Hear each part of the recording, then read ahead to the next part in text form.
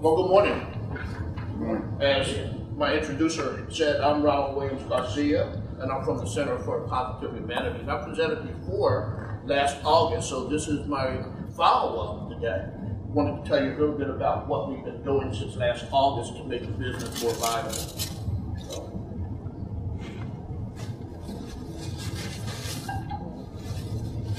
I wanted to start out with a question to you guys first, and that is, what if you could take your most serious disputes or disagreements with other people, and there was a way where you could resolve those quickly without spending a lot of time in court, without spending a lot of time on attorneys and court fees, and most importantly, without making enemies, but yet still be pretty certain of the outcome of the case? That would be pretty cool, wouldn't it? Probably put attorneys out of business. Well, that's what we do at the Center for Positive Humanities. What we do is we do a professional practice of conflict resolution. Conflict resolution is also known as alternative dispute resolution. And alternative dispute resolution is kind of an umbrella term which captures any methodology or any process that you use that help people resolve their disputes and their differences and their conflicts without taking them to court and without litigation and all of the negative effects that come from litigation. Within alternative dispute resolution are about 5 different distinct modalities.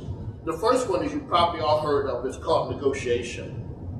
Negotiation is when 2 people sit down and they bargain over something and they go back and forth in a discussion until they get a resolution that is satisfactory to both of them. Usually it's not what one individual wants, it's what both people can come to an agreement on. The next step up, if you will, there's a spectrum of conflict resolution. The next step up is what we call mediation.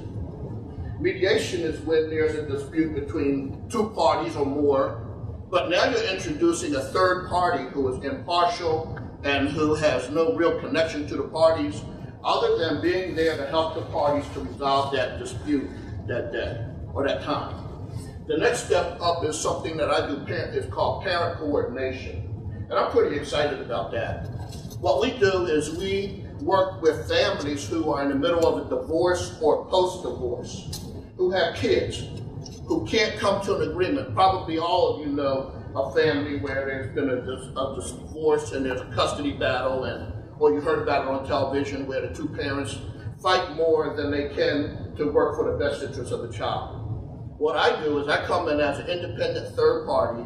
I sit the 2 parents down and I talk with them going through a prescribed curriculum to teach them how to communicate with each other, teach them to do problem solving, and I do what's called a new business. I tell them that their business is the name of that child, whatever it is, John Smith Incorporated, and their job is as board holders in this business to make sure that this business prospers and flourishes. It's been pretty successful, and there's about 7 of us in the state of Delaware who is doing similar type of work. Most of them, interesting enough, are down here in Kent County. Maybe that's saying something about what happens in Kent County, but most of your parent coordinators are down here and not in the north or further south.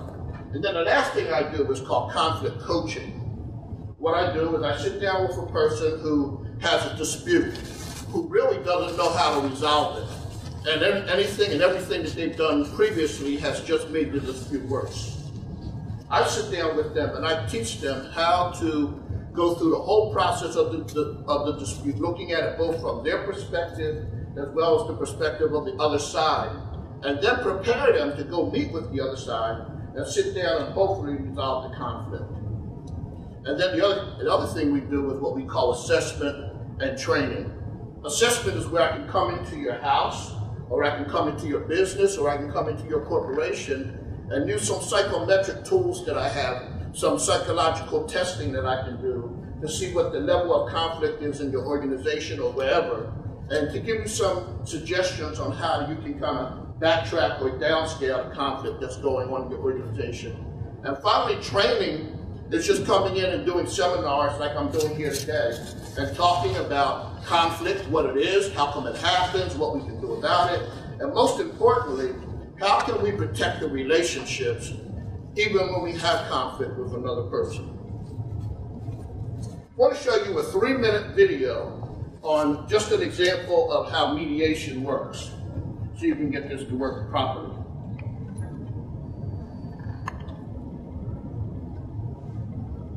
We explain mediation. We explain mediation. Meet Claudia and Stephen. They work together in one team. Sometimes this can involve heated discussions. Recently, though, the relationship between Claudia and Stephen has deteriorated so much that the entire team is increasingly unproductive. Care must now be taken to ensure the entire project is not jeopardized. A colleague recommends that Claudia seeks a solution to the problem through mediation. This makes Claudia think of spiritual practices upon hearing this term, but then she learns something entirely different. Mediation is the process of solving a conflict with the help of a neutral mediator. Claudia's superior thinks this is a good idea, as he wants the project team to work together constructively. After also speaking with Stephen, he contacts a mediator. The mediator clarifies with those involved how mediation could help them. Claudia and Stephen wish to use this opportunity. Both agree to the mediation process and participate voluntarily. They are aware that they can abort the process at any time, as there is no judge here to pass judgment. Instead, the two parties develop a constructive solution together of their own accord. The neutral mediator ensures thorough preparation of the mediation aims and the framework conditions. These are agreed in a contract beforehand that also includes treating discussions confidentially. As a consequence, none of those involved can lose face among their colleagues. With the mediator's help, both parties outline the problem from their perspective. During the discussion, points are discussed that were previously unspoken. Finally, Claudia now understands the reasons for Stephen's behavior, and Stephen understands Claudia's. The mediator methodically helps them to see the other side differently. They are surprised to establish that they have far more in common than they previously thought. They develop creative ideas on how they can work together in the future. With the mediator's help, all the details are recorded in a written agreement. Claudia and Stephen are pleased. Thanks to the impartial mediator, they have addressed all of their problems openly and listened to one another. Ultimately, everyone is a winner. Claudia, Stephen, and the entire team, who can now give their all. Of course, their superiors are also delighted. Mediation can help in many other situations. In fact, it can help everywhere that conflicts arise. In the workplace, for example, in cases of tension between employees and superiors, disagreements between departments, or even legal disputes between two companies. In the private sphere, mediation can help with conflicts in sports, leisure time, or families. Do you have questions on the subject of mediation? We will treat your matter discreetly and confidentially.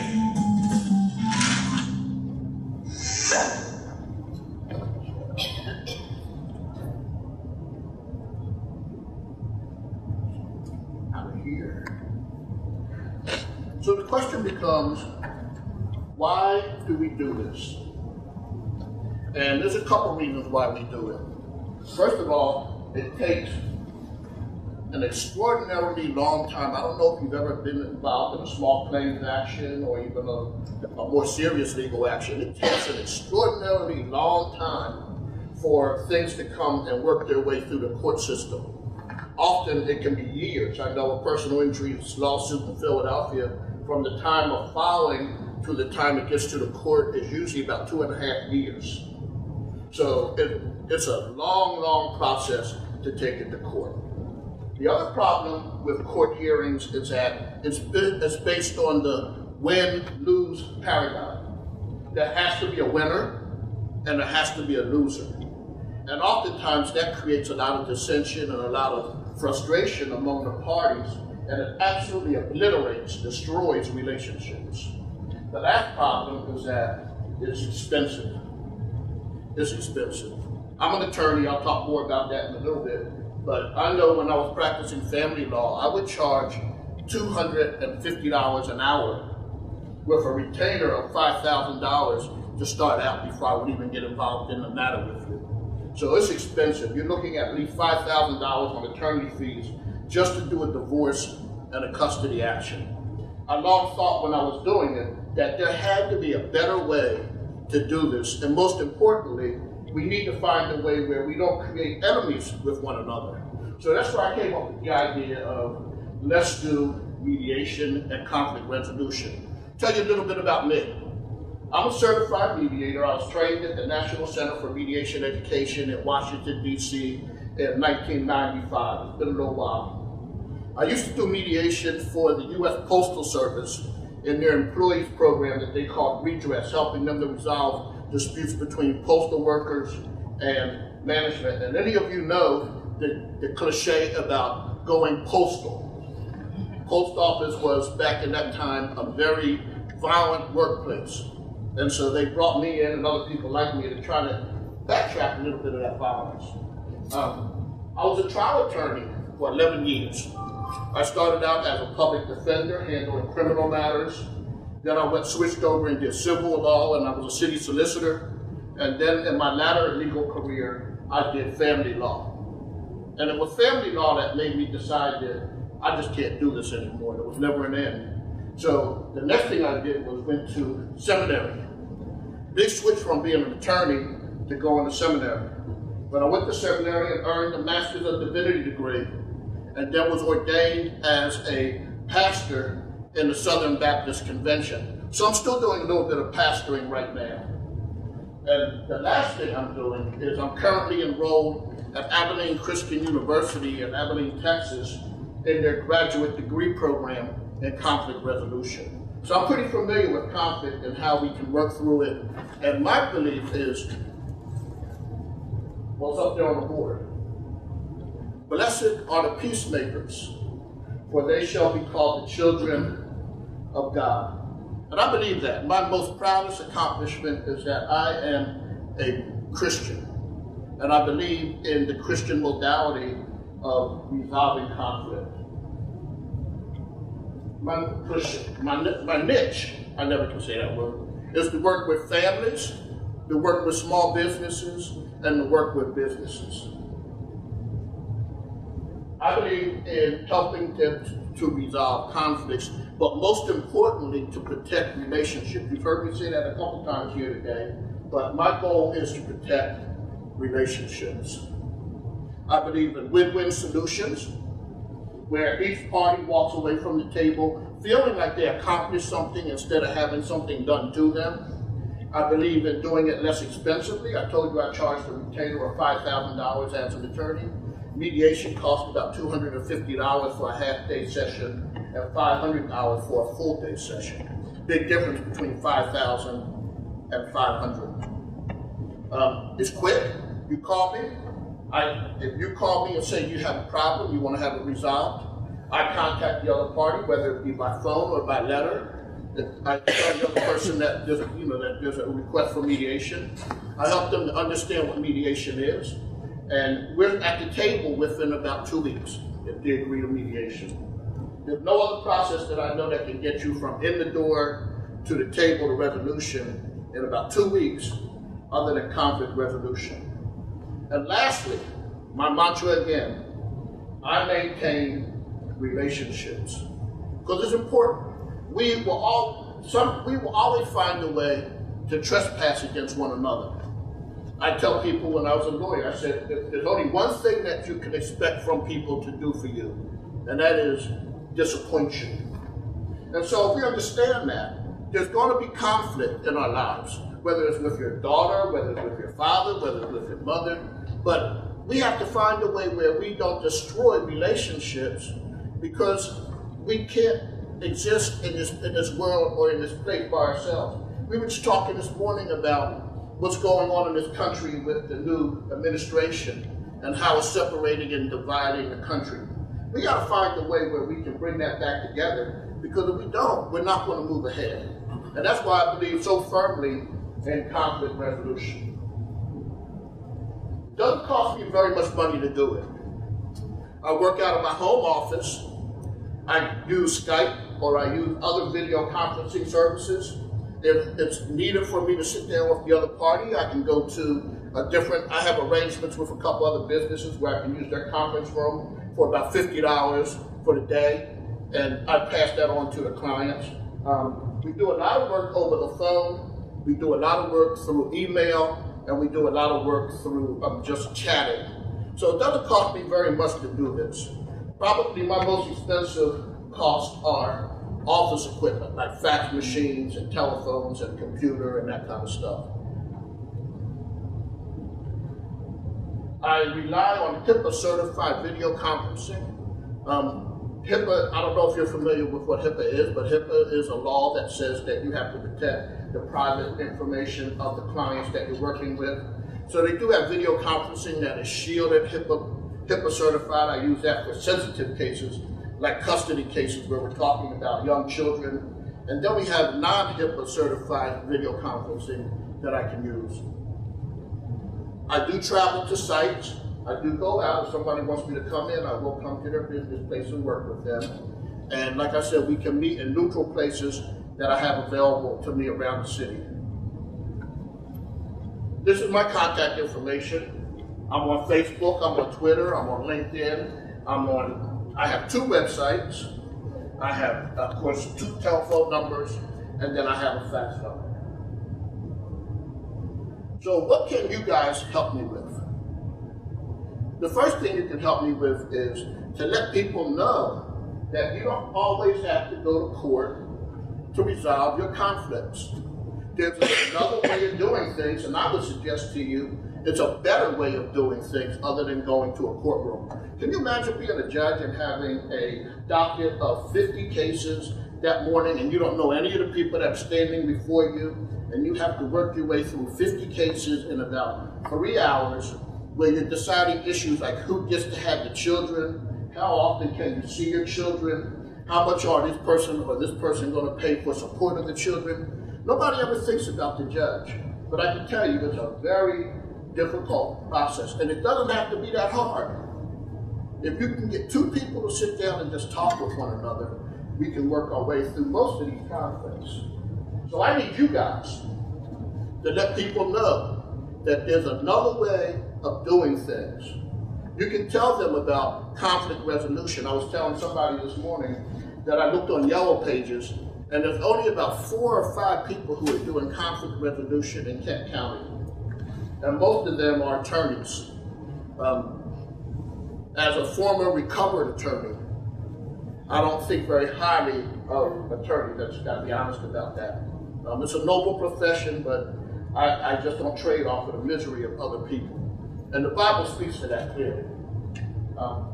My personal struggles, I'm a pastor, I'm a student, I'm a worker, and I do a number of other things. Like I sit on Veterans Court here in Kent County.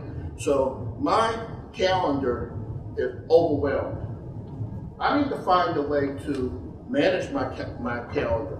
I need to find a way to deal with trying to get a business plan written. You have no idea how hard and how difficult it is to do a business plan. And that's why the program that Rich talks about, Fast Track, would be a good program for people to get involved in, because they do help you to sit down and force you to work on a business plan. But you have no idea how difficult that is and how much time it takes.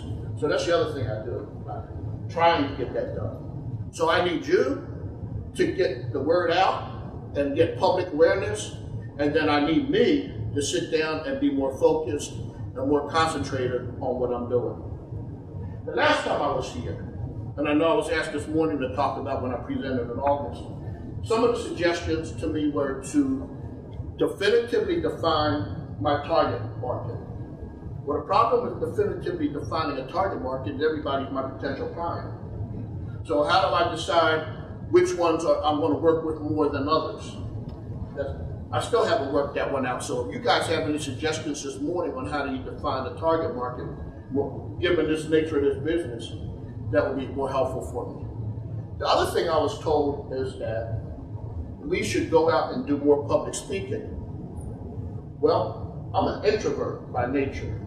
I don't like to go out and talk to people. But as a pastor, you can imagine I have to be before people every week and talking about different subjects. So I got to find a way to balance within myself the reservations and the timidness and the shyness that I have versus the public persona that I'm supposed to be. This is my contact information. I have some brochures and some business cards here if you guys are interested in helping me get the word out about conflict resolution. And I'd like to thank you very much for listening to me this morning as we talked about Center for Positive Humanity. Thank you very much. That was very interesting. What are you currently doing to try to get what are your objectives? What are the things that really work for you right now to get the word out yourself?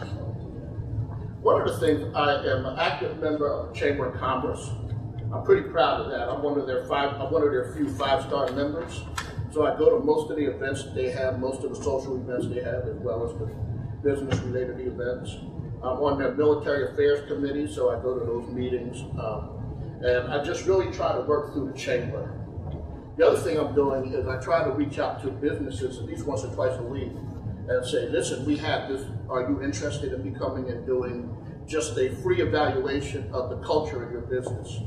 I haven't gotten a whole lot of takers on that, but that's the other thing I do. And that was one of the suggestions that came out the last time I was here. Maybe you could just offer to come in and do an assessment. So I've been trying it. People aren't real receptive because I believe, not because they don't like the process, I believe they don't understand the process. You know, we're trained that when we have a conflict, what do? You pick up the phone and you call an attorney. And that's why the attorneys are there. Well, once you do that, then you start that whole negative process that I've been talking about, litigation. People don't understand that. You can pick up the phone and call Ron Garcia, and I can take you through your conflict and get a resolution that you'll be happy with and not cost you a bank to do. So that's part of the problem. People don't understand what conflict resolution is. And it's been around since 1990 or even earlier, but people we're creatures of habit. And we know that that's the way to do things. I'm sorry. Yeah. Just a question. I noticed the parent, what is it? Parent coordination. Parent coordination. Now, I'm sure someone in the room has more information on this than I do. Like Delaware state law, any parent that's going through a divorce, domestic violence, custody, has to take a parent education class. Have you thought about getting on that approved list? And that way, and then it will also provide you that pathway with attorneys for individuals that they may be working with that really can't afford them to kind of use you as that second avenue. So, you know, one, again, tapping into the parents that have to take this course by state law, but also, you know, giving the attorneys the knowledge that, hey, there is another option for individuals that just don't have the resources for an attorney. So, Dana? That's true. It's a great idea. You would go through the state, the children's department, or the family court manages that list. But it's a list of every county, and you have to have certified to provide the parent education classes. Because everybody who goes through separation and or divorce has to take a class. There's a special domestic violence class and a special non-domestic violence. As I understand, the parent education program is kind of run by the Office of Children and Youth and Families.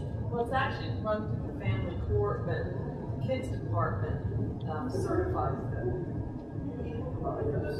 Gina Johnson oversees the program right now. The last time I looked at their list, they had most of the major organizations like Dover Behavioral Health, Children and Family First, Delaware, what's it? Yes. I forgot what the other big organization is, but they have very few small providers, small sole proprietors, or even small offices like myself. But, you know, I know the people at the kids department. I used to work at the kids department back in the early 2000s. But that's a great idea. You know, I look at it and maybe that's the way to do it, getting in that way.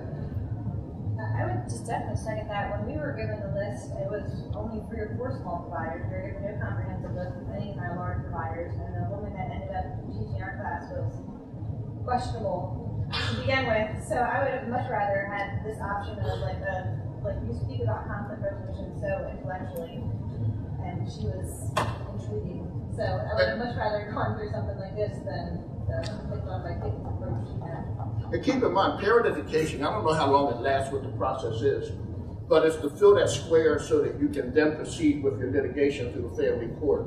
So I wonder if most of the people I know doing it are mental health providers, therapists. I don't know if there's attorneys doing it, but it's really the sole action is to get that square filled so you can move on with your action. Our action, my job as a parent coordinator comes in on the other side. Once you've been to the judge, and I have a case now without speaking into the specifics, they filed so many motions before the court over and over again that the attorney called me and said, would you please help this family? Because the judge is tired of seeing the family over and over and over again. And so I took the case on in about October, and one of the first things I did was establish with them is the next person that files a motion will pay the fees of the other party to go to court. And there has not been another motion filed since that time. There's only been one exception where the father who was paying support got a support order and asked the court to clarify the amount of the support order. But that's the only time they've had to go to court. And the mother and I, she calls me whenever there's a problem. I'm getting more and more visitation for the father, which is his goal. So the process is working. The process is working. The problem is they only want to use PhDs in psychology, but I'm not here to intellectualize to you on how to be a parent. You know, I'm here to teach you, you're a parent, do your job, and this is how you do it. So I got to find a way to resolve that. Yes, sir. I mean, mine would be more of a question. Of course, you would know way better than me, but it seems that it's not an issue of whether people understand the process or that the service is there. It just seems to me that people also, along with the court system, are adversarial by nature, and there has to be a winner. So instead of choosing a conflict resolution, they're going for, well, he hurt me or she hurt me, so vindictively I have to get him back. So we're going to court. Some of them may even be aware of conflict resolution. May have those ideas already in their head, but they have to win. So now it turns into, okay, we're going this route because I have to keep winning. I have to come out on top. So you're absolutely right. We call that getting your pound of flesh. That's what we call it. You feel like somebody's hurt you or trespassed against you. I want my pound of flesh. The court's going to give me the pound of flesh that I'm seeking. Often they don't. But you're right. It's a psychological component, getting people past the animus and towards the desire for revenge, and just saying, we need to resolve this problem. But even more importantly, especially in a place like Delaware, if I hurt you today, I won't, but if I do, I run the risk that 6 months down the road, I'm going to walk in somewhere where I'm trying to get something, and you're going to be the person behind the desk to give it to me. Okay? And you're going to see me and you're going to say, I know you. This happened to me before. Not that I've hurt people, but people that I'm turning up in the weirdest places. And we have to stop hurting people because people remember. And yeah, when you come into my office, you did something, my first thought is, I know that guy. This is my opportunity to get back at you. And that's just not the way we should do things. We should, but you're absolutely right. It's a psychological thing that we have to deal with. You're right. There is a professional association of arbitrators or mediators. I don't know the formal name, but are you a part of them or looked into joining them? The largest organization is called Mediate.com, and they're an assemblage of mediators all throughout the United States.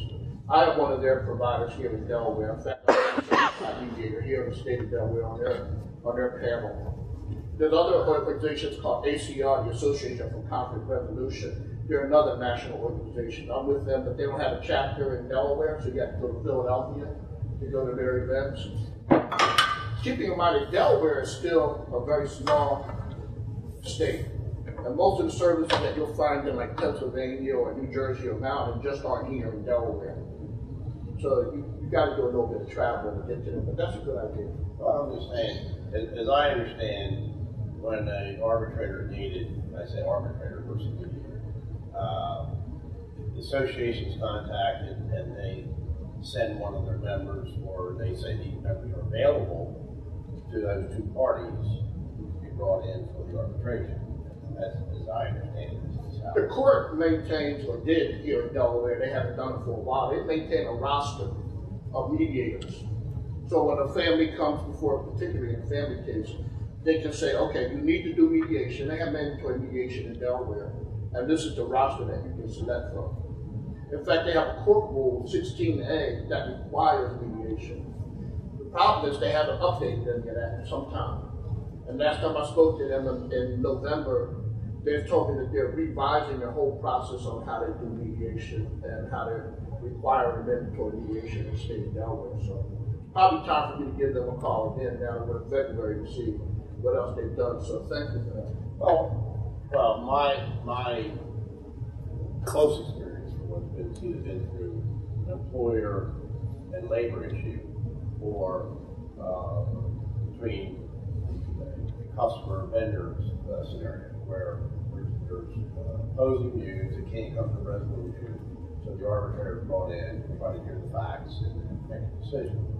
And again, from what I understand, you contact the association, it provides a name to choose from, and I'm just saying that as a source for you to be on that list, to be chosen for, because you mentioned other scenarios, not just family conflict, but also employer-employee or resolution between two parties that they can't come to a common zone. But the thing that they were talking about with family, definitely I would pursue that. Anywhere you're going to be looked at as a go-to person, okay? And sometimes you got to start in with the institutional side before you can break out and say, well, from all this other local experience, I am. Because it is, as you're learning in Delaware, right, wrong, or indifferent, it is who you know. And Delaware is a small state. And I tell people often that it's probably, and the interesting part about Delaware is also for lack of a better term, the hardest state. I mean, if you commit a crime in Delaware, your penalty is going to be much harder than in Pennsylvania, New Jersey, or Maryland. And I'm not quite sure why that is. Maybe it's because it is a small state. But everything is interconnected here in Delaware. I spoke to the chief judge of the family court in November, and he wrote a letter and sent it out to all the judges in the state for me that required parent coordination. But the other thing you have to remember is this. If I'm an attorney and I have my own business and I'm charging you $250 an hour for me to go to court to do a custody hearing with you, to say, okay, I'm now going to let my parent coordinator come in who can do it for half that cost and prevent a custody hearing from happening. Cost effectiveness says, I may or may not support parent coordination. I mean, if my overhead for my office, I need to make sure I take care of that. I need to make sure that my family eats. I need to make sure that I pay my bar fees and my continuing education fees and all those things. And if I'm giving cases away to the parent coordinator, what does that do to me as an attorney? So there's a number of tensions that are going on that, you know, that you just have to navigate your way through, and you're right. You know, you have to be out there to do it. Yes, ma'am. First off, I want to say you're doing a great job. Doing a great job with Thank you. the presentation. One of the things that you mentioned is that you're part of the chamber, that you're with different business organizations. But my suggestion is just sort of a grassroots idea. I come from education, school area, and your services would absolutely be something that parents in those different areas would need. You know, you have a lot of conflict within daycares, you know, from that age all the way through high school. So if there's any way that you could, you know, when I say grassroots, I mean literally like going to school events, putting yourself out there with the principals, putting yourself out there with teachers, being a part of the community so that people know who you are. That's Delaware. So if people don't see you in that vein, they may not reach out to you. So just a suggestion. Let me kind of flip this around. If you know of organizations, grassroots organizations that can use a speaker, just to come in and introduce them to the idea of conflict resolution and mediation and negotiation, call me. I can work with my way to being there. I'm not beyond going out and talking to people, even though I'm an introvert, I'm not beyond going out. So if anybody knows of any opportunities where they can have a speaker to talk about my topic, business cards, brochures, or available. Thank you. Teachers Association. You come to my Rotary Club. Okay. I'm serious. I'm serious too. I am the program. Give me a date, time, I'm there. Get your card. I will call you. I'll say I got these dates available.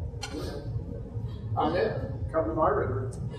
There you go. We'll get you hooked There we up. go. There you go. I got two. You will be Mr. Outgoing by the time you get through all the Rotaries. There's a website called Scheduler. Big one. Scheduler.com that can help you with organizing set limits. Let me talk with you some more afterwards. I need to get some ideas for you. Gary, yes, sir. On what Don said, I agree. I go to the local high schools. I would go to the local grade schools. I meet the principals, I meet the guidance counselors. And then I would even take it one step further. There's about 7 colleges on Route 13. And every freshman has a fight with their freshman. I don't care what college you went to. She's me, I'm sloppy, he puts the door up and he goes to work. And I would go to the high schools and the colleges and introduce myself. And instead of these two people have to moving and switching to another roommate, I will with you and say, maybe this is some solution. So grade schools, nursery schools, colleges, high schools, get yourself out in front of the educational area. And just a thought or a suggestion or a recommendation, when you have the parent-teaching conferences, depending on the age of the child, it may be most advantageous to have the child participate in the discussion. If the child's 3, you're going to have a certain level, but if the child's 12 and 13 and says, my dad wants to take me when I have Little League, it may be a different schedule. So I would at least have the child available as have a session with him. There's a part of my curriculum where I call Meet the Prize. And the prize is the child. So we go to, I think that one family I just went to Cheddar's around Christmas time and had them bring their son. And we sat down as a family and with me there and we just kind of got to meet the child. And, children are, people don't realize this. I mean, I went through it myself. They consider that, they think that children are very resilient, and they are. But they're also sponges. And they soak up the conflict, and they soak up the adversarial stuff that's going on around them. They're not given a voice because they're children, but they do feel what they feel, and they need to have an avenue too. So you're right. I would leave the child in a neutral place, your office, without the parents there. And one of the most famous things for children is coloring, or writing, or verbing, or journaling, because sometimes with coloring and painting, they can come out with expressions that just depend on the age of the child. I'm with you to the point of meeting with the child. I'm not with you when it says without the parent there. Because legally, I got you. I understand. That would be a nightmare. Right. Unless both, I got you. Yeah. I got you. But thank you. You're welcome. Anybody have any other suggestions of how Alan can get out there or what he can do in the community?